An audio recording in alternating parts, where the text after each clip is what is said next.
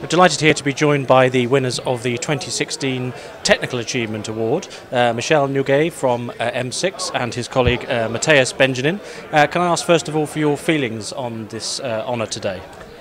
We are really proud, really proud, because we are not doing a lot of sports in M6, and we were very focused on what will be happen during the Euro, and we try to find new ideas to go over what's beyond what we are doing usually, and this prize is this honor is very important for us.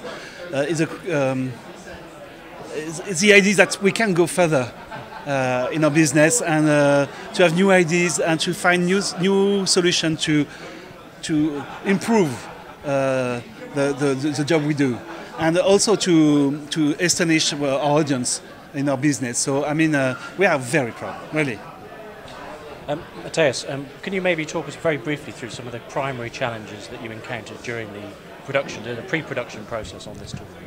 Well, a lot of challenges, because the initial idea was simple, but putting this into real images turned out to be very difficult.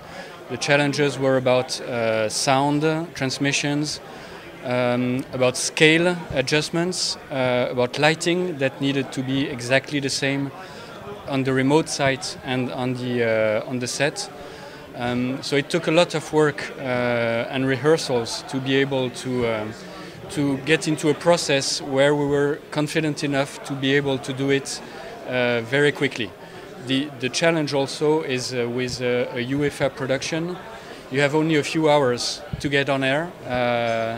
So you have to set up very quickly with a stadium that you don't know, where you have very limited access, and all this remote, of course. So many challenges. And how long was the actual build-up process? I mean, how many months are we talking here? I would say 4 or 5 months before we started with the drawing board, ideas and challenging ideas. And the actual design and rehearsals, that was about 1 or 2 months before. 2016, it seems, is going to be regarded as a very significant year for augmented reality. Do you think we're just seeing the tip of the iceberg now? Are we seeing the tip of the iceberg now in terms of where we're going to go in the future? Where do you think we will be with AR, say, 12 months from now? I think we are now walking between the reality and the virtuality, yeah. Definitely. And I think for the audience, it's quite a non-difference between things. Definitely. People see if it's real or not, they don't ask. And we are doing exactly the same on news show, for example. And it becomes a part of the news show, very easy for people. They perfectly understand that this is a reality, augmented reality, and we have no trouble in terms of understanding for the people, in terms of images. And they perfectly understand that the augmented reality is included now in the images.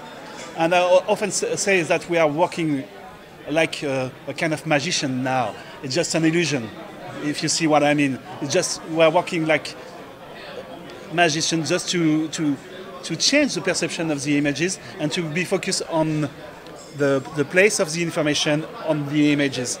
And for the sports, it's very important, but for the news, it's very important now. And I think, as you say, it's the start of new challenges. We can go further, definitely. We can imagine things higher and beyond all the points we are now. And we can go over the limits now. And indeed, I mean, you mentioned that sports was a fairly new area for M6. You've not done a lot. Presumably this project will open a lot of doors for you, I guess. I think it opened a lot of doors in every field we get in terms of production, entertainment, news, or magazine, and this kind of thing. So I think we can do a lot of things now in terms of augmented reality. The sports is the best opportunity to have all the means to develop things like transmissions, technical achievements, and this kind of thing.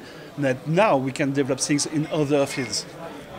Well, congratulations again on your award, and thank you very much for joining us this evening. Thank you.